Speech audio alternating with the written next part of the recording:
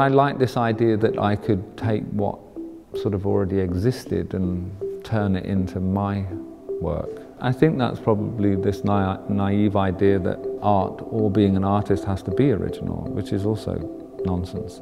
Artists use material, and whether that material already exists as an artwork or is in a tube of paint, I don't know, you move with what you've got and try and change it into something that you can call your own. The deflated sculptures, I think that was in 2009, which took Jeff Koons's Rabbit from 1986, which is like a highly polished stainless steel inflatable toy. As a Jeff Koons, it's completely full of air, but as an object, it's clear that occasionally the air will come out of this, be it a balloon or an inflatable toy. So it was possible to play with this idea of deflating an object. And we made this sculpture in 5 different versions, 5 different deflations, 2 of which are standing, 3 are lying down. It was just when the market kind of crashed. So it was read as some sort of comment on whether it be the art market or the stock market or any kind of market. That I had clearly no control over, but it just sort of was a nice lead into the idea of this, the bursting of a bubble. And I don't even think about the copyright issues, and it's probably going to become more problematic for artists or musicians or anyone creative to actually take anything that already existed and play around with it, which is weird really when that's what's been happening for centuries, forever probably. Even cavemen, I'm sure they copied the drawings of the guys from the next village and just changed them a little bit. Jeff Koons actually went to see the exhibition that I had in New York and wrote in the guest book, just like mine, which I thought was quite nice. I think it was because I probably looked at artists like Richard Prince or Jeff Koons or Robert Gober, who were working in the late 80s, early 90s, and it was something that you would see in magazines. So this is what we all were interested in, what was happening now. And it was maybe only after seeing that kind of work and thinking about what they were doing that I looked at artists from the generation before. And then through the 60s and 70s, or mainly the 70s, I stumbled across conceptual art. And I think also it was a moment where, I mean, when you finish art school and you've not really got any money or even the opportunity to have a studio, that when you realize it's possible just to have a sheet of A4 paper and type a few words on it, and it can still be seen as art, then there's something special about that. Because maybe it was a similar moment that we found ourselves in Glasgow at that time, where you would occasionally be invited to make an exhibition, but there was money through the British Council to get the artist to where it happened to be, the exhibition somewhere in Europe, but not for any work to be shipped. Plus we didn't have money anyway to make things. So you would take a few ideas with you and fabricate them wherever you were. So it became that where the context and the idea took over from the actual work. So you could move quite easily and your work was just with you all the time.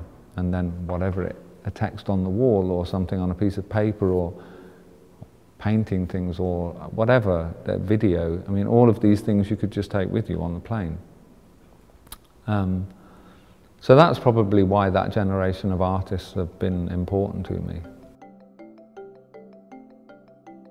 So a lot of the things that I tend to do, I find in catalogues or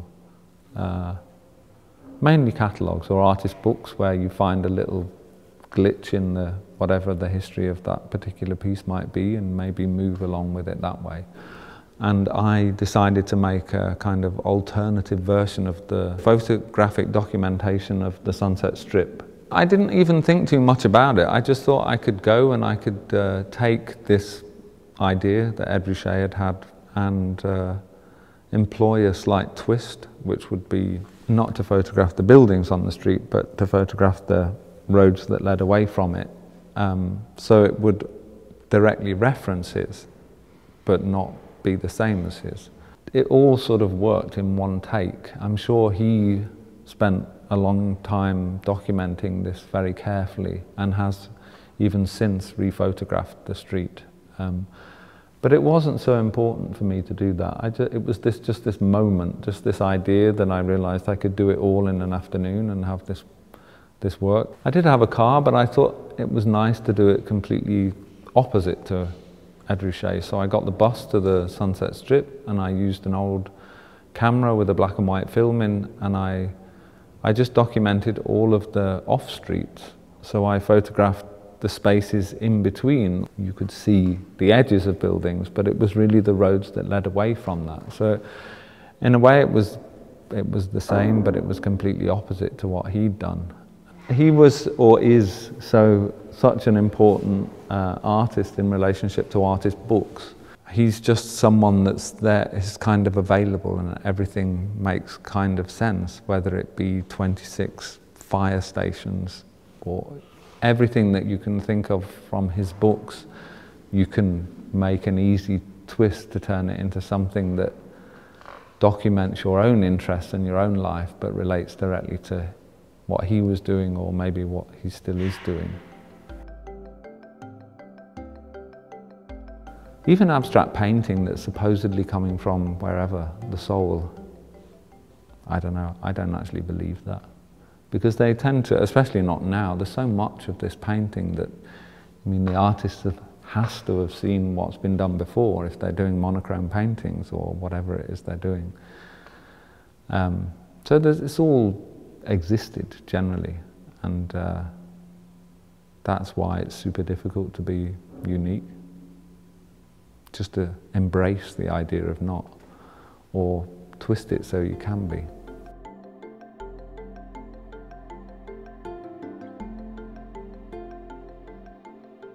In terms of art and humour, maybe it's just something that we're not expecting to see in art.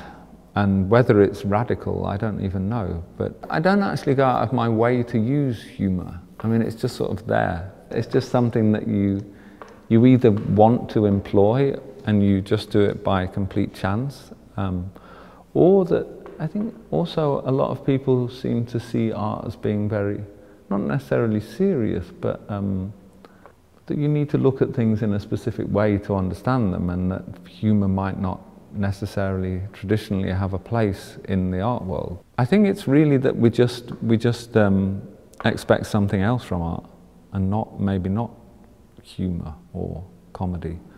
We just maybe don't want to accept that it's just part of life, and life is all we've got really, and art's no different to that. Everything sort of falls in together. So humour has as much of a place in it as anything else.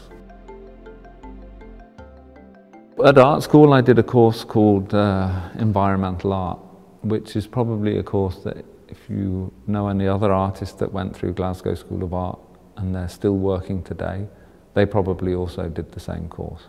What was good about this particular course is that we didn't really have to do anything. I mean, that sounds, we did have to do something, but it wasn't important in what direction that was. You didn't have to paint unless you wanted to. You didn't have to, you could do whatever you wanted.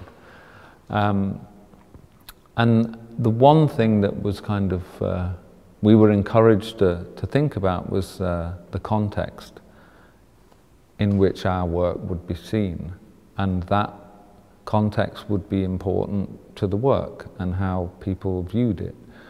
So I guess that's something that's perhaps, I guess there's a lot of things, but that particular thing is something that stayed with me. So I'm kind of, not always, but often interested in seeing how something can work in relationship to the context that the exhibition or whatever it might be will be seen.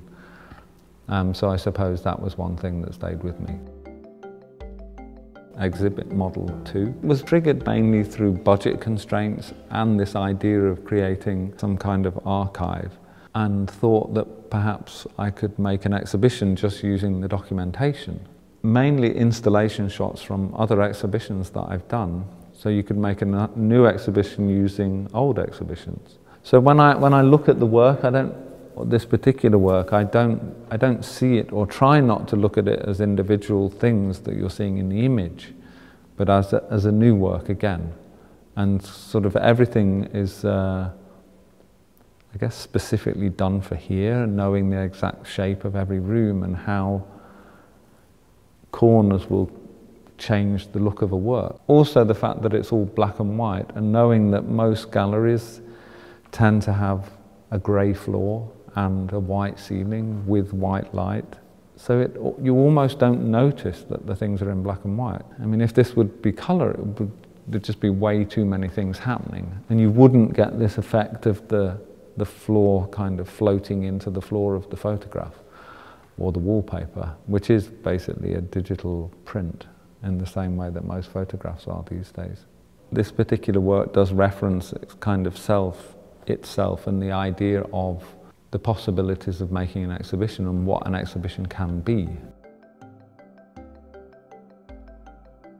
Often I've made things and people kind of question whether it can be art or not, and that's fine. Again, it's like depending on where you do the exhibition and who's going to come and see it. So of course you can't think too much about one or the other. You just do what you do, and you understand that some people are going to like it and other people are going to hate it. It's kind of this idea that if you know, there's not really much of a point doing it. If you know why you're doing it and what it exactly is, then why even make it visible? Because you know the answer. But it's more that you're kind of still attempting to find what the answer might be that makes it interesting.